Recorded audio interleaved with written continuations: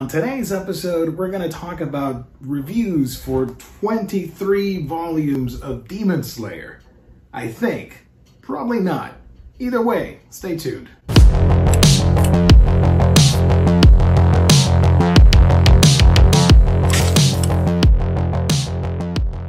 Hey everybody, welcome back to A Week in Geekdom. Geo here, and finally I get to talk about Demon Slayer on this channel. So, what do I think of this series? There's a lot to unpack, but I'm going to keep this video spoiler-free and concise to a proper review of the series. Maybe down the line I can do maybe a stream or a discussion video, maybe have some friends on board to talk a little bit more in depth about it. But for now, let's keep it tight and concise as to what I thought of a Demon Slayer. We follow the character of Tanjiro. He is, I believe he's working at the start delivering coal up in the mountains in Taisho era Japan. And his one fateful day, almost all of his remaining family gets murdered by demons. Now in this series, demons run amok throughout Japan and they eat people.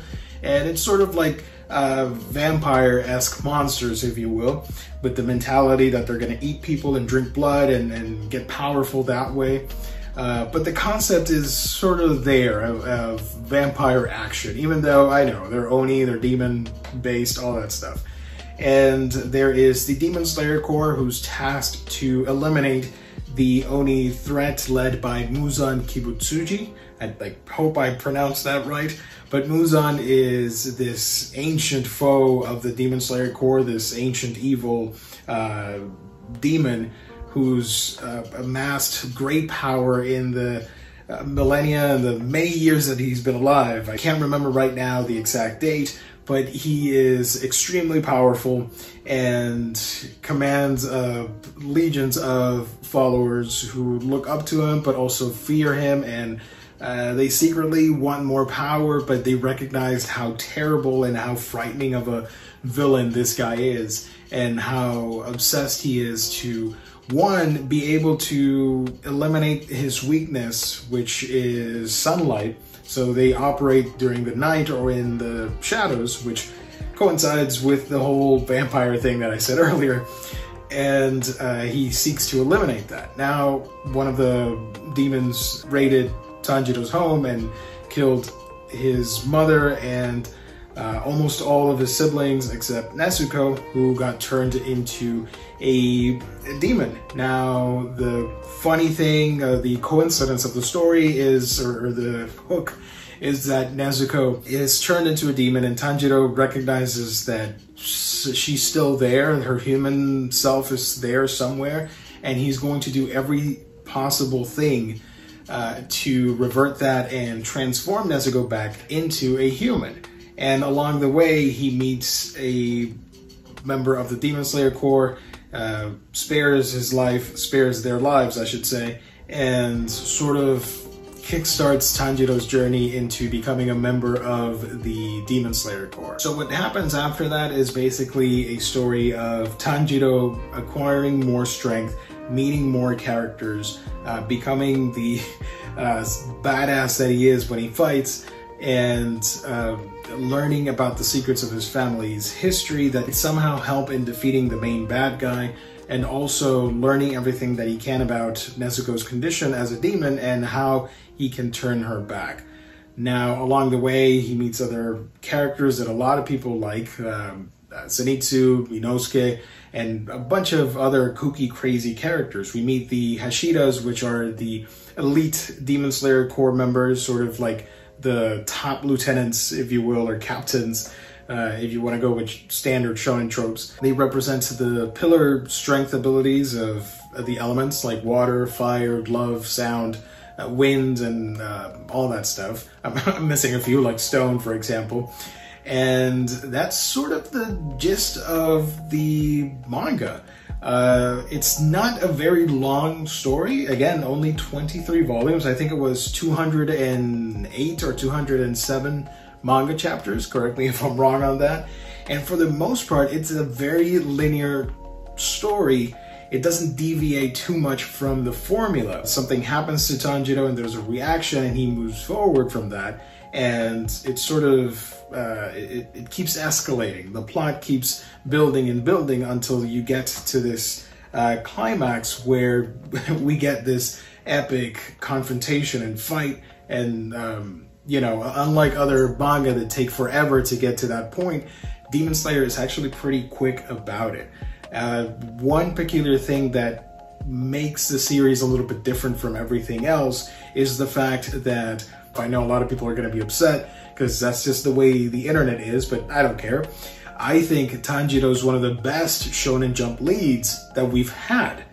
He displays a wide range of emotions and sympathy and empathy for his enemy and for his fellow Demon Slayer Corps members, and I think it teaches a valuable lesson for kids, for a younger generation, a younger crowd to look up to and realize that that is something that is sorely missing in today's world. Today's climate is filled with such negativity and violence and just hatred and just evil things towards fellow human beings, to our brothers and sisters, and there's no empathy, there's no caringness for the plight of others. And I see a shining beacon of hope when I read Demon Slayer, when I look at Tanjiro's struggle and when I look at his empathy for the villains.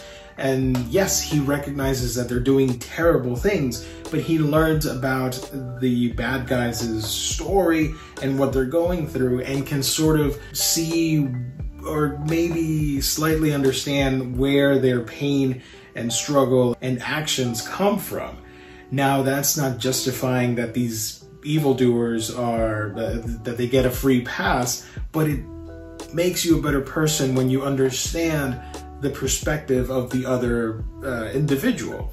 And that is something that I wish a lot of people would get. We live in such a hectic frenzy of a world where there's always a competition, there's always prejudice and racism and just a despise for what's different out there. And again, when I see stories like this, when I see a character like Tanjiro, it reminds me that there's still good out there. And I wish for a younger crowd that will read Demon Slayer, or maybe watch the anime, not everybody's going to read everything, to take note of the character of Tanjiro and his perseverance throughout the story.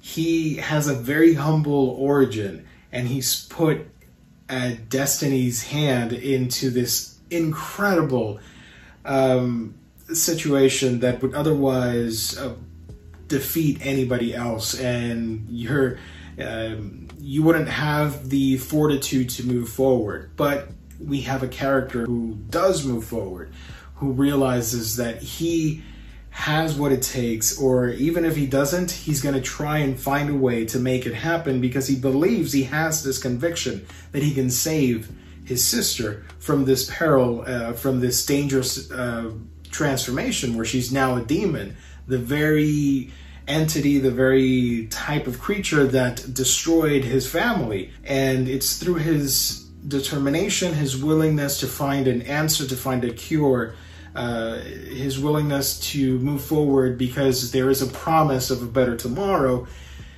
That's what makes him a worthy, awesome protagonist. Not to mention, he's a badass when it comes to fighting.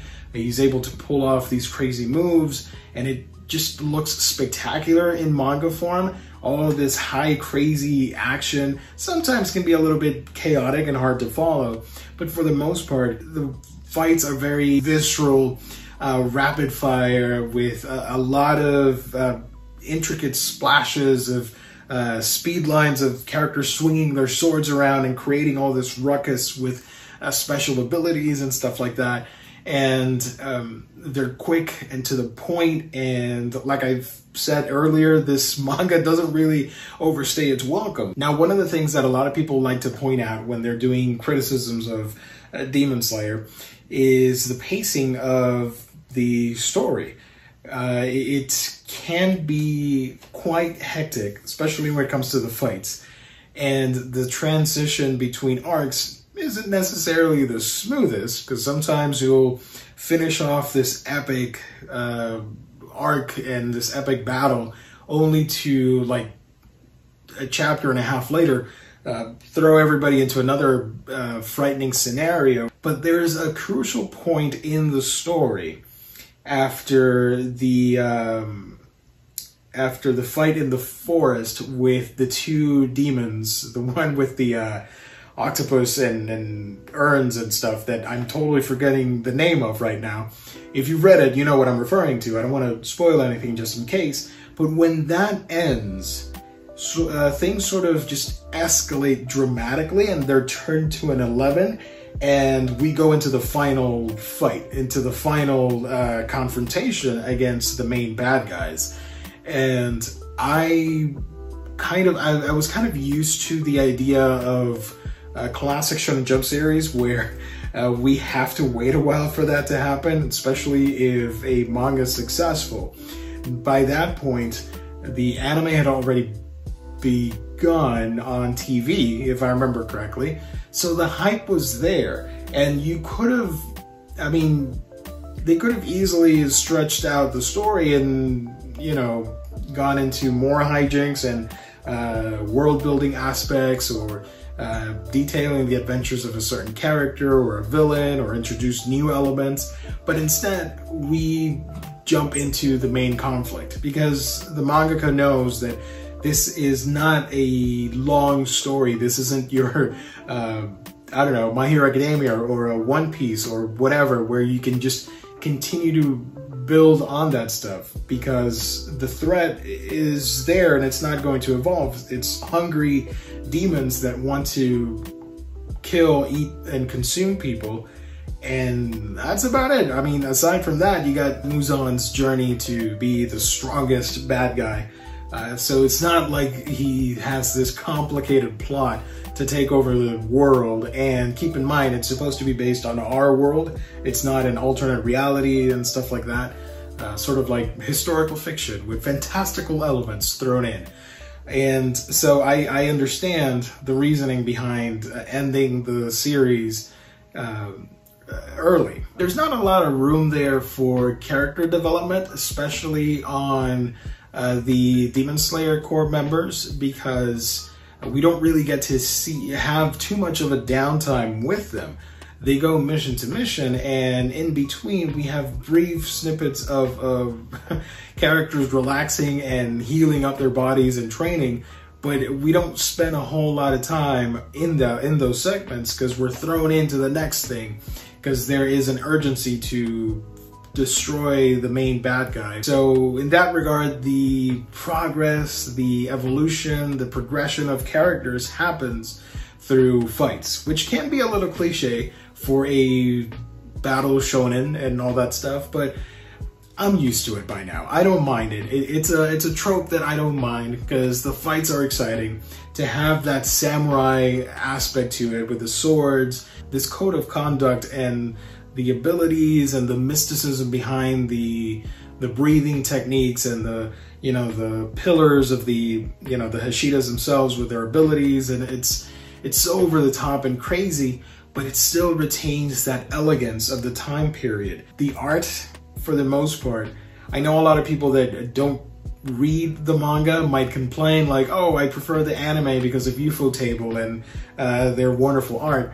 But Gotoge, I really, at first I was a little bit iffy when I started reading the manga, but the art just kept getting crazier and better for me. I really enjoyed it. I really enjoy when the characters break out into the chibi mode with the funny facial expressions, very simplistic or minimalistic.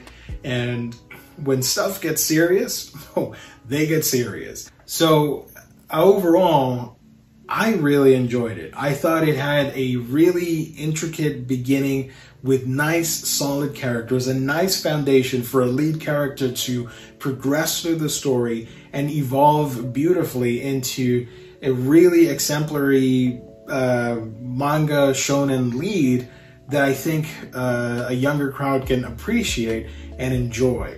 The side characters are great. Some are hilarious, others can be a little annoying, but that's part of the charm as well.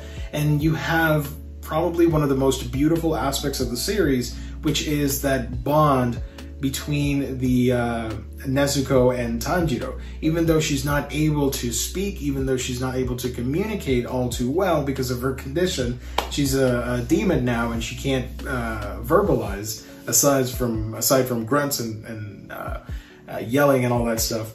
But that love, that sibling love is there, and you just gotta admire Tanjiro for going all out to save his sister, and the commitment and sacrifices that he makes all throughout the series. If you like Shonen Jump series, it's pretty freaking motivational, man. It's pretty badass to see that journey, and kind of emotional too. There are some beautiful messages from the mangaka that I really took to heart, and every volume there's a little paragraph letter at the opening of the book where Gotoge Sensei is talking to us, the readers, and I really enjoyed all the messages. And at the end, the final volume, I really wanted to read it for you guys here. It does hit close to home with what's mentioned here, and I kind of wanted to read it.